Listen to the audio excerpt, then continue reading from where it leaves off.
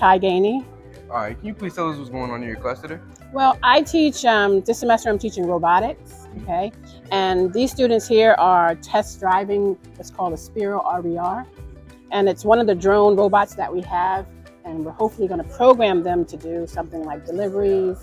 I'm gonna do a mock, like a bomb threat type activity, so to see if the Spiral can go through areas of like rough terrain and things like that. So right now the students are just, this is their first time touching it, and so they're just testing it out.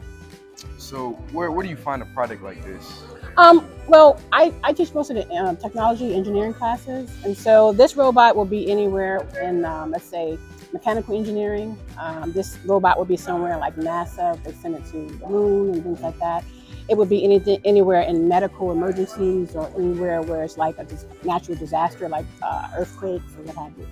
All right, that sounds really cool. If you need a robotics class to take, Gainey, Robotics 1.